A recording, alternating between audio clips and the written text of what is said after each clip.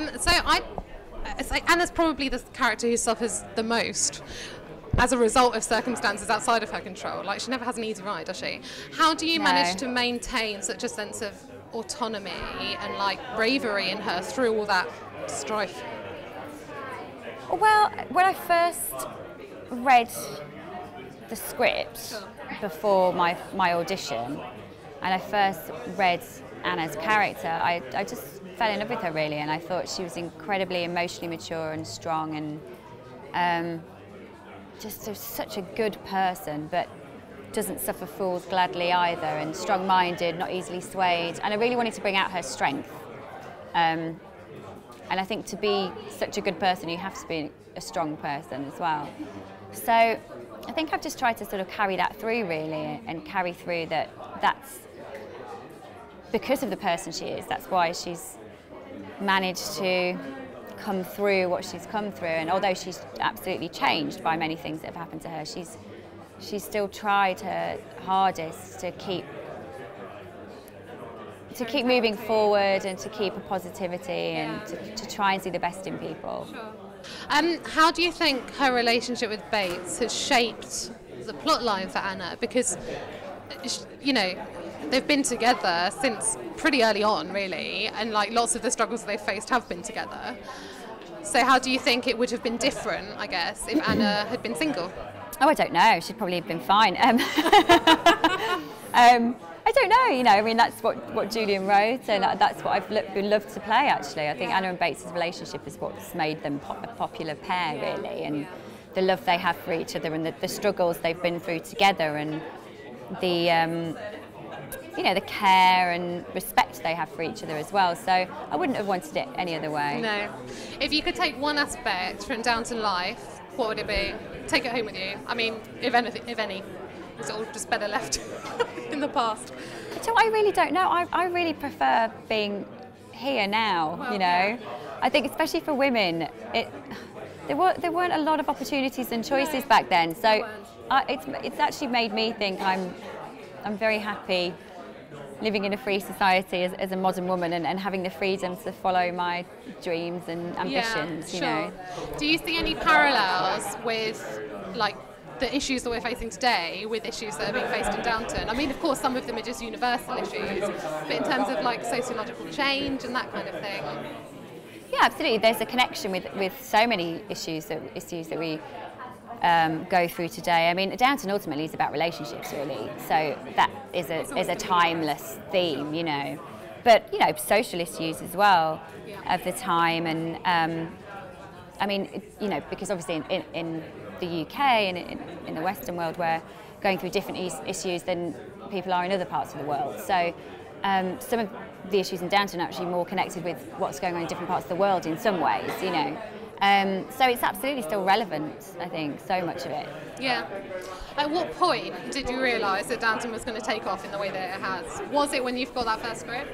Or has it just been a gradual thing? It's been a gradual thing, really. It's been a very quick progression, but it has been a progressive thing. I think, you know, it went down extremely well in the UK when it first aired, and then it aired in the States, and it's very difficult for a show to catch on in the States, especially an English and they love it over show on a station like PBS, which isn't a big, you know, network, a huge network.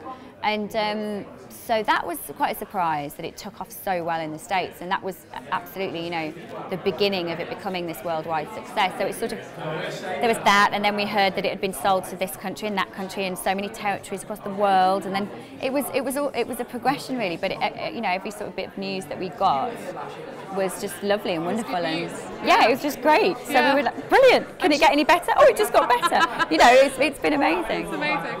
Have there been any?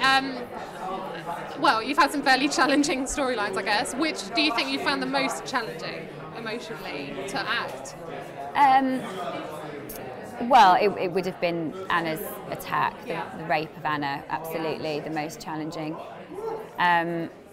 Because of many reasons, because of the big responsibility of it.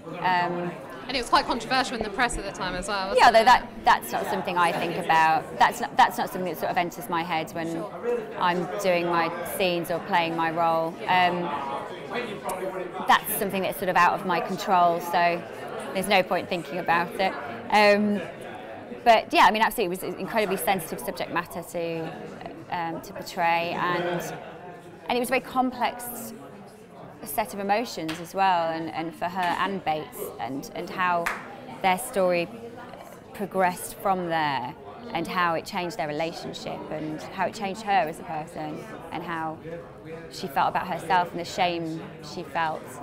And even though, you know, we all see that as totally, you know,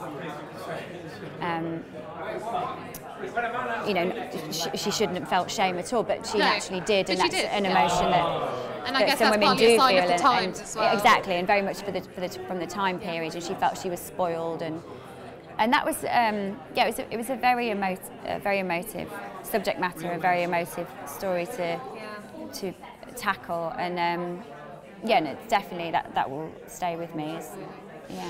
Moving on to one of Anna's other relationships, her relationship with Mary. What is it about that relationship that you think makes it so special? Well, it's a great friendship, ultimately. They're master and servants in the most crass terms, but they're great friends, and there's a great respect for each other, and a great care, and that's what shines through, I think, with them. Yeah. If you had to play any other character, male or female, who would it be?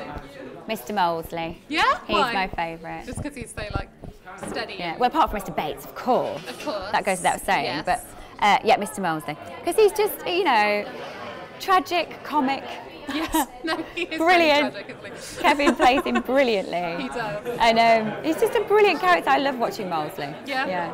Great. Well, I think we're out of time. Thank you so much. Ladies and gentlemen, you're watching Hey You Guys! Hey You Guys, huh? Hey You Guys. Is that from the Goonies? It is indeed, yes. Nice. Hey!